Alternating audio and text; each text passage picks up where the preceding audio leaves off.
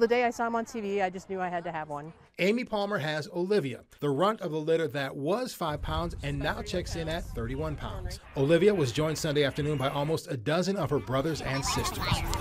Roll call. Baxter. Barzy. Bluey. Kane. Harley. Olivia. Matt. Sydney. Willie. You get the picture. The puppies, 14 in all, left for dead in a bag on an icy creek near the Iowa-Missouri border have come a long way. Those who adopted the Bridge puppies have kept in touch and tracked each other's puppies' progress through a private Facebook page. It's just amazing how they've grown and progressed and flourished. But this reunion, they say, is special. It gave me goosebumps because really the only time that we've seen them was the day that we met all of them out there in this tiny little room. Eden says to see the puppies up close and personal some 6 months later warms her heart, knowing they all share a bond that is not likely to be broken. It's just really cool, and they all have similar mannerisms, and you can tell they're all from the same litter. We're told this reunion won't be the last. They are planning another get-together when the puppies turn 1 in January.